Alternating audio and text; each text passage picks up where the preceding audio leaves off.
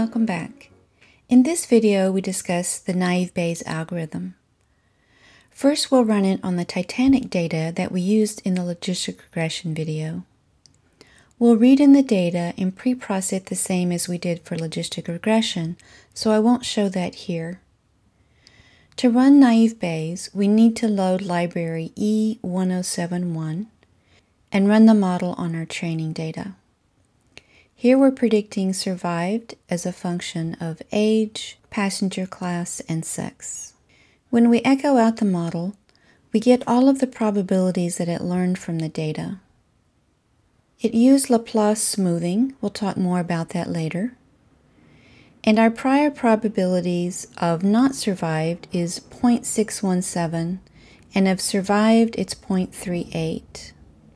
Then we have conditional probabilities for our predictors.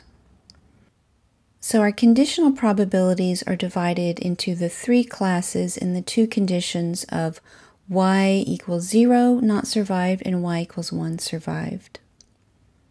For example, the probability that you did not survive and you were in passenger class 3 would be 0.66. The probability that you did not survive as a male is 0.84. For quantitative predictors, we get the mean and the standard deviation.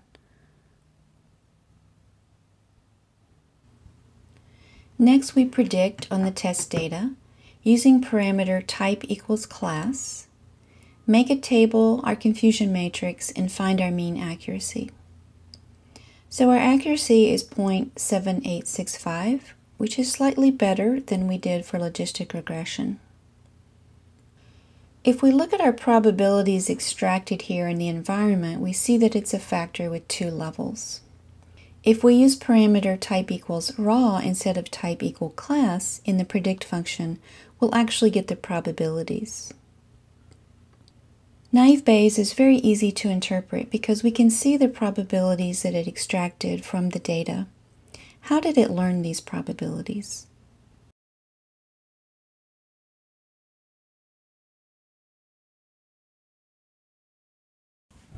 Calculating joint probabilities for all predictors with the chain rule would be mathematically intractable.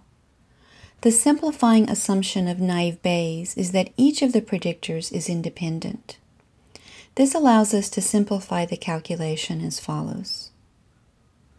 This simplifying assumption is usually not true, but naive Bayes works surprisingly well and is often a solid baseline for more sophisticated algorithms. The algorithm requires a single read through the training data to estimate parameters. This is as simple as counting. For the prior probability of each class, we count the number of observations in each class and divide by the total number of observations. This is the maximum likelihood estimation. For qualitative or discrete predictors, we get its parameter by counting the number of observations for each level for each class and divide by the total number of observations in the class.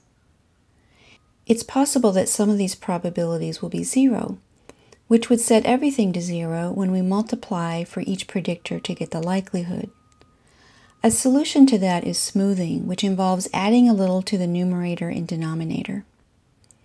The value added to the denominator, m, in this formula is the number of categories of x.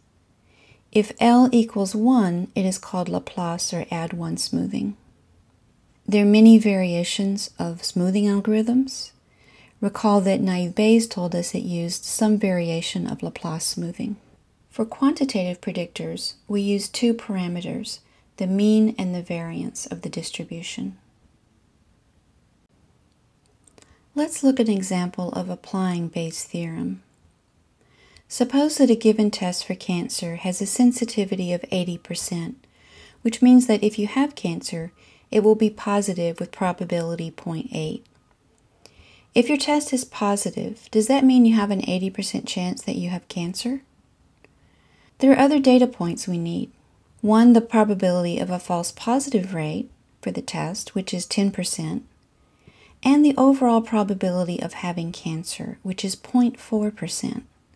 By plugging in the numbers into the theorem, we see that the probability of actually having cancer given this positive test result is only 3.1%.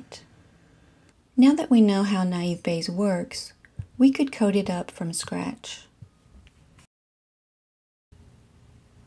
In Notebook 7.2, we load the Titanic data, perform naive Bayes, and extract the probabilities. We also extract the probabilities of the first 5 test elements. Calculating the priors is as simple as subsetting the dataset to be either survived or not survived and dividing by the total number of rows. And we see we get the same prior probabilities that we got from naive Bayes. The likelihood for qualitative data is calculated as follows. We first go through each class in an outer loop. Then in an inner loop, we go through each factor level. The likelihood for the class given that survived equals yes would be the count where the factor is that level and survived as yes, divided by the total number of counts survived given yes. Here we calculate the likelihood for each passenger class, and we do the same thing for sex. Here we print out our likelihoods, which again match up with what naive Bayes' algorithm learned, and here we print out our likelihoods for sex. For quantitative variables, we have to compute the mean and variance. We're going to look at the equations we looked at earlier to help us calculate the likelihoods for quantitative data given the mean and the variance. Finally, we have a function that puts all that data together in the Bayes theorem.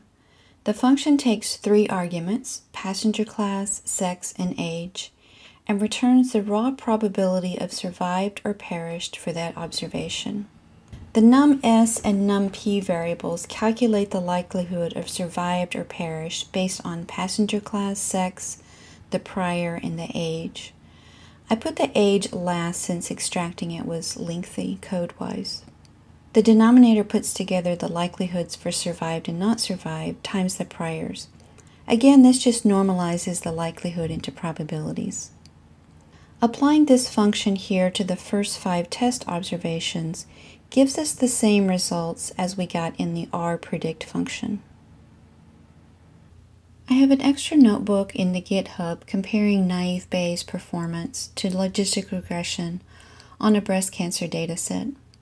I want to talk about the difference between the algorithms. Logistic regression directly estimates the parameters, the probability of y given x. This is called a discriminative classifier. Naive Bayes directly estimates parameters for the probability of y, your class, and the likelihood of your data, the probability of x given y. This is called a generative classifier. These 2 algorithms converge towards similar classifiers on larger data sets. In general, naive Bayes will do better if the data set is very small. Naive Bayes has higher bias but lower variance than logistic regression. The strength of naive Bayes are that it works well with small data, it's easy to implement and interpret, and handles high-dimensional data well. It's not bogged down by many predictors. The weaknesses is that it's usually outperformed by other classifiers for larger data sets. Also, the naive assumption that the predictors are independent sometimes can limit the performance of the algorithm. This chapter had quite a bit of new terminology, and as usual we have our quick reference for how to use naive Bayes, showing 2 different ways to build the formula. One is with the traditional way we've always built the formula. The other is just to have a predictor column and the target column. How to extract either raw or class predictions, and also a reminder of how to use caret.